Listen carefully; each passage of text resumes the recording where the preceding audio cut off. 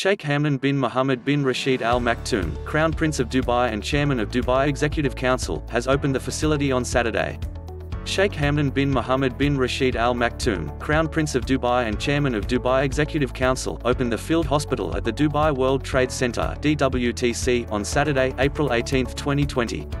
During his field trip, Sheikh Hamdan inspected the various facilities of the new hospital and met a group of doctors and those operating the hospital, which supports the health system in Dubai and comes within the preventive measures to enhance the Emirate's capabilities in dealing with COVID-19. Sheikh Hamdan said the UAE's fight against the COVID-19 pandemic is being implemented in Dubai according to a proactive strategy that takes into consideration all possible scenarios. The positive results of the Emirates' measures reflect Dubai's exceptional preparedness for all possibilities.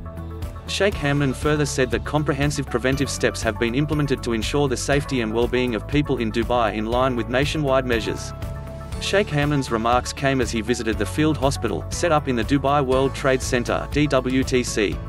He was accompanied by Chairman of Dubai's Supreme Committee of Crisis and Disaster Management His Highness Sheikh Mansour bin Mohammed bin Rashid Al Maktoum. The visit is part of Sheikh Hamdan's keenness to ensure the readiness of task forces in charge of the fight against COVID-19. Appropriate measures. He reviewed their efforts to ensure the highest level of safety for the community by monitoring potential and confirmed cases and taking appropriate measures to contain the spread of the virus. Sheikh Hamdan was briefed by the head of Dubai's COVID-19 Command and Control Center, Dr. Amir Al-Sharif, about the first phase of the field hospital set up in one of DWTC's halls with a capacity of 300 beds. For mild to moderate cases, the field hospital, which treats mild to moderate cases, can be expanded to reach a maximum capacity of 3,000 beds. Critical cases are quickly transferred to mainline hospitals to receive intensive treatment. Sheikh Hamdan was also updated by Chief Executive Officer of the Primary Health Care Services Sector of the Dubai Health Authority (DHA), Dr. Manal Tayyum, about the different aspects of the field hospital including equipment and operational strategy.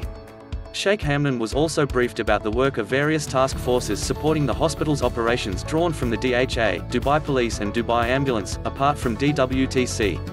He expressed his admiration for the integrated work plan developed to ensure the hospital operates at the highest level of efficiency. Sheikh Hamdan praised the preventive measures outlined by the Ministry of Health and Prevention, which have been praised globally, as well as the exceptional efforts of local health authorities. Appreciating DHA's efforts, he thanked all workers on the front lines of the fight against COVID-19 including medical, nursing, paramedical and administrative staff, as well as field workers.